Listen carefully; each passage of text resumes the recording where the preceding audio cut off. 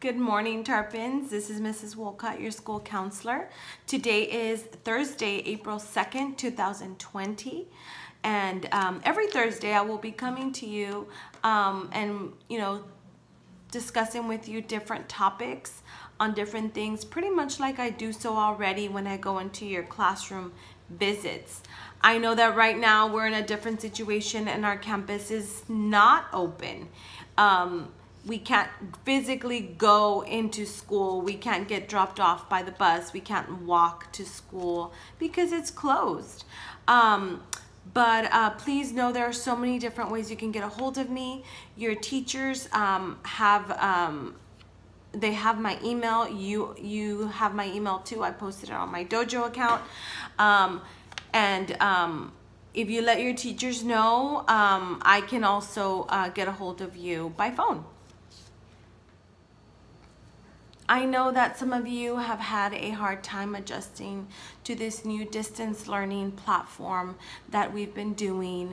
I know some of you are having a harder time than others, and please know that it is perfectly normal for you to be experiencing those feelings, those emotions. Actually, in today's lesson, we're going to explore all those feelings, go over some of those feelings, and then at the end of our lesson, we're going to find a way to kind of help you ease some of those emotions, because even as adults, believe it or not, we are going through it all, boys and girls. This is a whole new journey for all of us. This is something we've never done before, and we're all learning together.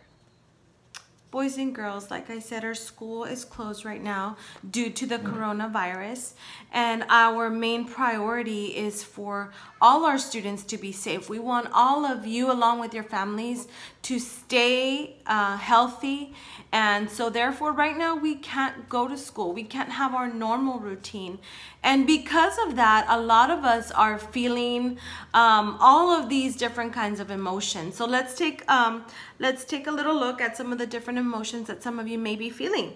Some of you may be very happy. Some of you may be happy that you guys are getting to wake up a little later. You're doing all your work in your pajamas, and that's great. I'm glad that you feel happy and that you're not stressed.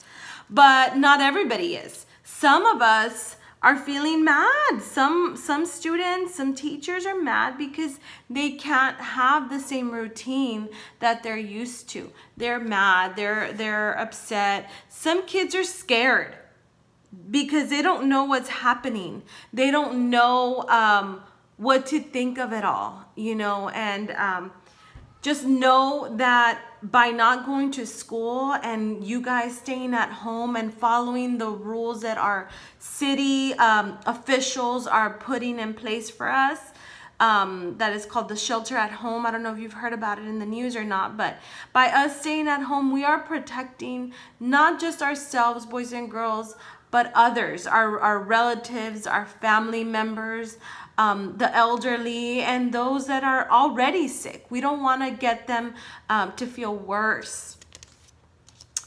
Some of you may be sad. Some of you may be sad because you miss your friends. You miss your teachers. You miss going to all the different classes that you have at school. And that's perfectly normal, boys and girls.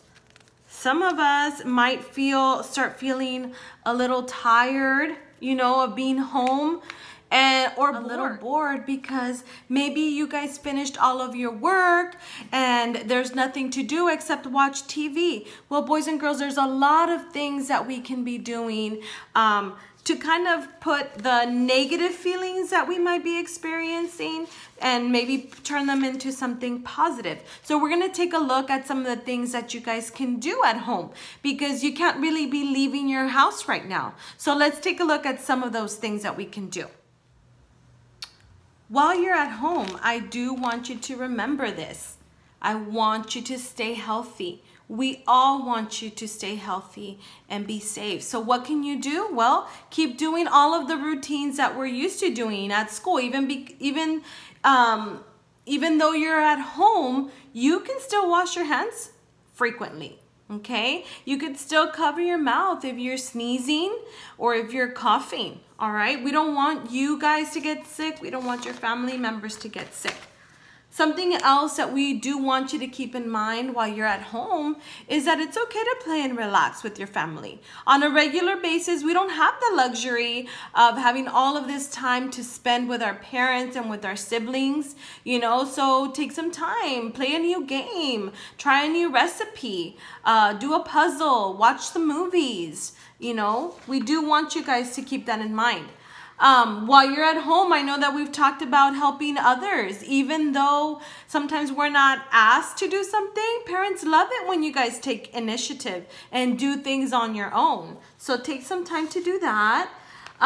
Something that might help you kind of ease all the emotions that you might be going through is, you know, taking a breather. It's okay to take a breather when you have all the classwork to complete or when you have, you know, a lot of chores.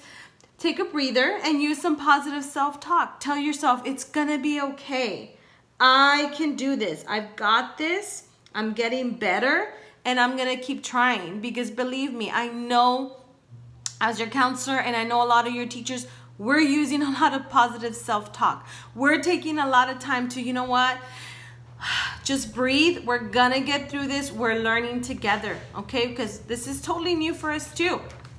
Now, some of you are wondering, oh my goodness, Mrs. Wolcott, one of the things that gets me super overwhelmed is keeping up with my schoolwork. Yes, and a lot of the negative emotions comes when you guys start thinking about your schoolwork. But I have two special guests with me today. Our first guest is Miss Isabella Betancourt, and she's gonna share some tips because she's been establishing a really good routine at home, and she wants to share with you what that looks like. Because by her doing that, she says that she started feeling a lot better, and she feels like she's doing a great job, and she has a lot of time to do all of the other things that we discussed today. So let's see what Isabella had to say to us today. Hi, my name is Isabella Betancourt. I am a 4th grade student at Garriga Elementary. Every day, I wake up early and check my class dojo or seesaw to see what my teacher's instructions and assignments are. After I know what my instruction and assignments are from either seesaw or class dojo, as I said, I need to organize them in my planner.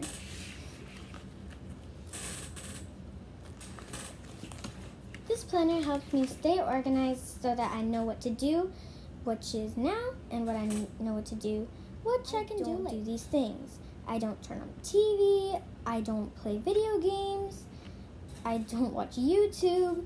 That's a lot of don'ts, but we need to stay focused. Everything that's going on, I know it's pretty hard to follow your schedules or whatever you're doing, but it doesn't mean you need to learn with everything you know.